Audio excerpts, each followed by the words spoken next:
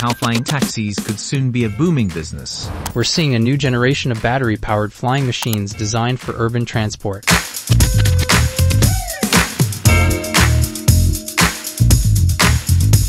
Today, we are discussing how flying taxis could soon be a booming business, from the emergence of electric aircraft, specifically flying taxis and small electric planes, and their potential impact on urban transport and short-haul flights.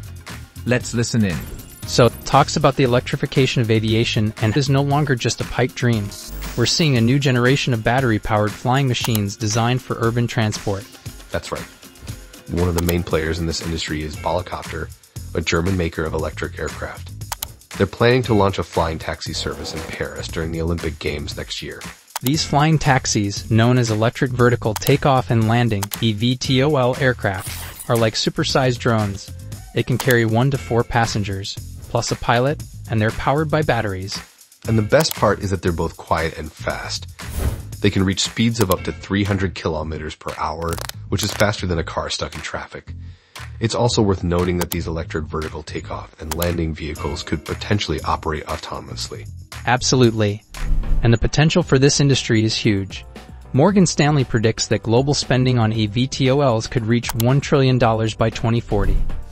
There are already over 400 contenders developing EVTOL designs. However, there are some challenges to overcome. Technical certification is a lengthy process, and aviation regulators are still figuring out how to handle these new aircraft. Some manufacturers are closer to having machines in service, but others are still further off. And then there's the question of whether flying taxis will be viable from a business standpoint. Currently, the cost of these EVTOLs range from $1 million to $4 million. While the industry may see cost reductions as it develops, flying taxi rides could still be expensive for the average person. True. Some studies suggest that fares could end up as high as $7 per kilometer, which is much higher than a regular taxi fare. So, it remains to be seen whether flying taxis will truly be accessible to the masses. But there's also another opportunity for electrification in aviation. Small fixed-wing planes designed for short-haul flights between nearby cities. Hart Aerospace, a Swedish firm, plans to have a 30-seater electric plane in the air by 2028.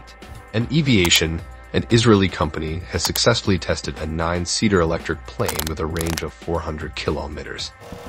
These environmentally friendly short-haul flights could be a game changer for travel within a few hundred kilometers. Absolutely, and with air travel accounting for only a small percentage of journeys within this distance range, there's a big opportunity for these electric planes to make an impact. Do us a favor and please hit subscribe, and maybe even tell a friend. Now let's keep the discussion going, taking a look at